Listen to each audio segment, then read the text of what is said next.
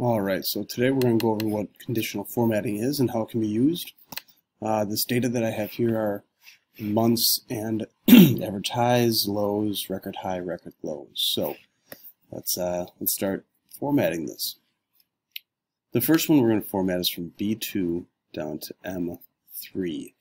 Alright, so all of the average highs and lows. You can see right here on my Home tab, I have the conditional formatting button. Alright.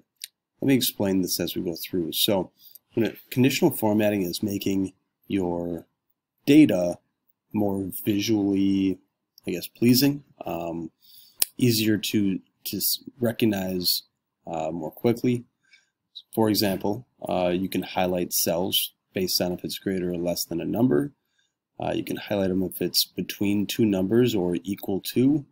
Also allows for text that contains maybe a word or a date occurring before or after, and duplicate values if you're looking for that. Also a top and bottom rule, so the top 10 items or top 10%. You can also change the top 10% to top 20, top 50. You can change the bottom to bottom 5. So it's not just this is just the default. So even if I click here, you can see that I can change the percent. I can say top, bottom. Classic is just a one highlighted, which is going to be in this red fill. I can change that to one of these or do a custom format.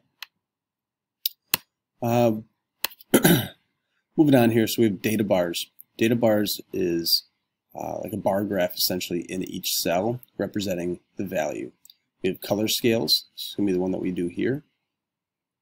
So you can see blue on top, red on the bottom means that blue will indicate the high numbers, red will indicate the low numbers.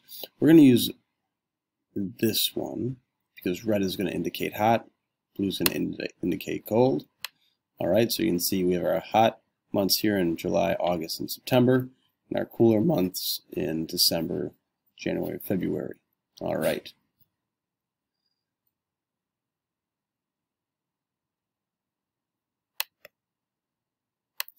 I'm going to go ahead and just select record highs, so B4 through M4. We also have something called icon sets. So icon sets here are going to use your icons to represent whether it's high, medium, or low. So we have different shapes and indicators and ratings that are here. So just to show you what that looks like, represented high numbers with the green arrow up, and you can see lower with the red arrow down, and in your middle ground you either have it pointing to the right or 45-degree off angle up or down. Record lows, highlight that row, and this is where I'm going to throw some data bars in here just to show you guys what that looks like. So you can see it looks like a bar graph.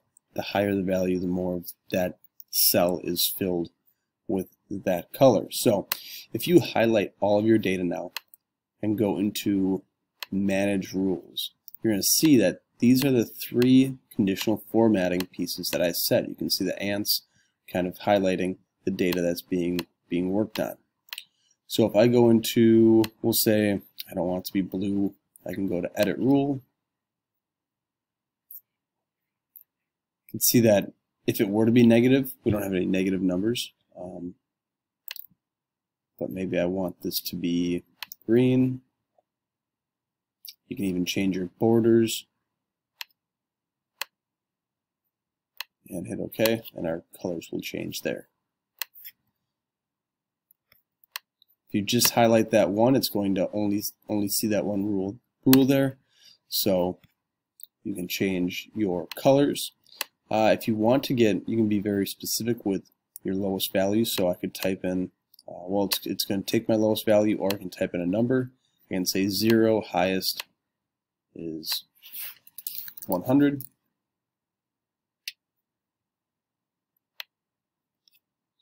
And we'll just go 50 here.